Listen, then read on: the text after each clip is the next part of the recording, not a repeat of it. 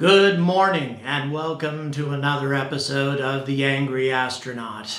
This is an unexpected and very short episode, and unsurprisingly, I'm really pissed. Not necessarily about what's going on, but the fact that I just completed a video that's doing very well, over 2,000 views in one day. Thank you so much for watching what I do. I appreciate it. But some news came out that absolutely required my attention, so I had to throw this together at the last moment. And frankly, I hate doing that sort of thing. But to make it really brief, the Artemis program from NASA to return humans to the moon. That program requires landers, and there was a bidding process that went on, and contracts were awarded for the lander project. And one of the winners of that particular bidding process was SpaceX. However, what a lot of folks don't necessarily realize is SpaceX hasn't actually won the final process. This is still very competitive, and frankly, it's not a fair competition at all. The other competitors for this particular project are being given a lot more consideration, and frankly, I don't think that's necessarily a bad thing for SpaceX if they were to lose this thing. And I'm going to explain why right now.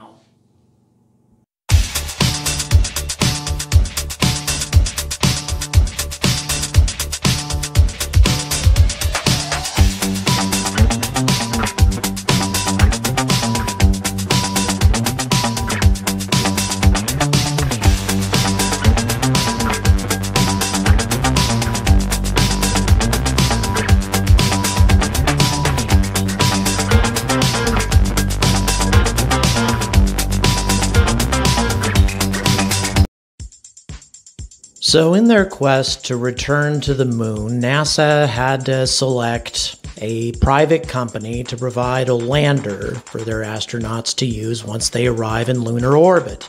And they chose SpaceX as one of the competitors, awarding $135 million to the Starship. Now, although I'm delighted about this proposal converts the Starship from a spaceship into a base of operations, removing the fins, removing the heat tiles, basically everything that makes it a Starship, and turns it into an immobile base on the moon, not what it was intended for in the first place. And although the Starship could carry out the entire mission to the moon on its own, instead it's designed to dock with the Orion spacecraft delivered by the wasteful SLS.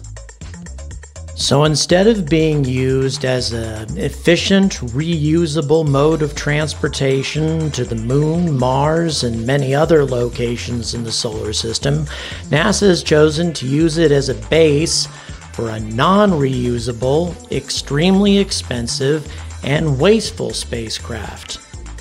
Doesn't make a whole lot of sense to me. But another thing that doesn't make sense to me is the fact that Dynetics, in conjunction with the Sierra Nevada company, is receiving $253 million for their lander called the Alpaca. Now, very little information has been released about the Alpaca, aside from the fact that it's reusable, low-slung, giving astronauts easy access to the lunar surface, and that it's completely compatible with the Lunar Gateway. Other than that, we don't know a lot, aside from the fact that it got $253 million. Then finally, $579 million went to the national team, led by Blue Origin and including Lockheed Martin, Northrop Grumman, and Draper, all NASA favorites. So we've got three possibilities here, but some of them have definite advantages. Not only does the national team get 60% of the money, but they also have the easiest job. Blue Origin just uses their Blue Moon lunar lander that they've already been developing. Lockheed Martin builds a crew-rated ascent stage, which is similar to what it used for the Orion spacecraft. And Northrop Grumman builds a transfer stage to move the lander from the Lunar Gateway to low lunar orbit based on the Cygnus cargo spacecraft that it's been using for years. Oh yeah, and their system is also compatible with the Lunar Gateway. Doesn't seem like a very fair competition to me. And in case you're wondering why Gateway compatibility is so important, Jim Bridenstine, administrator of NASA, said, quote, "We will not have the Gateway in place for the first landing on the surface of the moon.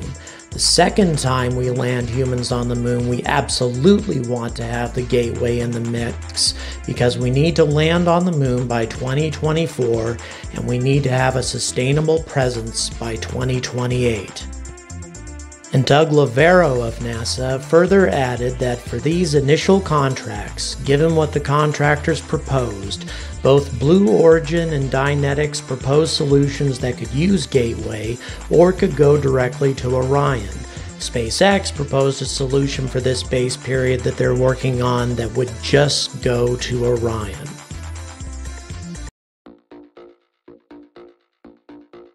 And in case you think that NASA might be willing to dump the Gateway and just use the Starship as their lunar base, well, I have a video linked in the description that explains why NASA definitely wouldn't do that. But let's say that SpaceX gets past that, and in that case, what would they have to do in order to win this contract? Well, first, obviously, they would have to build a human-rated Starship, because even though it would be unmanned initially, it would be expected to take care of astronauts later on, so you'd have to have life support. Not a small task, given the fact that we haven't even done a static fire of the Starship at the time of this video. But then, what would be needed after that? Well, we'd need the BFR, of course, and we haven't even seen a prototype of that. And then you would have to be able to prove that you could do an orbital refueling of the Starship, because that's the only way to get the Starship to the moon. So you would also have to build a tanker Starship on top of that. That's quite a checklist of items to have to complete. But even if SpaceX managed to pull all of this off, would Elon Musk really want NASA and all their red tape involved in the development of the Starship? Would it really be worth it? And to make matters worse, Blue Origin is going to be the prime contractor of this deal, handling program management, systems engineering, safety, and mission assurance. Would this apply to Starship development? Would we even want to take the risk? Now, this process has only just begun. There's a lot we don't know. And as a matter of fact, my opinion could change in a few weeks. Who knows? But the fact of the matter is, I do not believe that the Starship, as important of a project as it is, should become subject to NASA red tape or anything resembling step-by-step ferociously, for those of you familiar with Blue Origin. I think that Elon Musk should take the money he's been awarded for this and run with it. Develop the Starship on his own without any restrictions from third parties. Just my opinion, and we'll see how things develop. But until this process is over in about 10 months, stay angry about space.